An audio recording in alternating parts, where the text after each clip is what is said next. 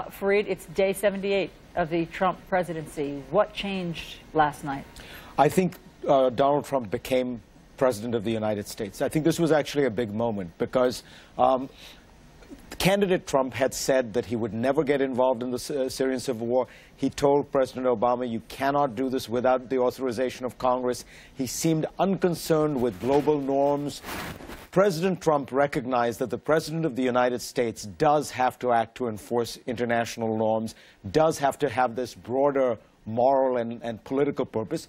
President Trump realized, as every president has for many decades now, that presidents always believe they have inherent legal authority as commander-in-chief, and they don't need to go to a pesky Congress every time they want military force. It's entirely true that candidate Trump felt differently. Candidate Obama felt differently than President Obama on these issues. So I think that what is interesting is even the way in which he justified his actions, President Trump did. For the first time, really, as president, he talked about international norms, international rules, about America's role in enforcing justice in the world.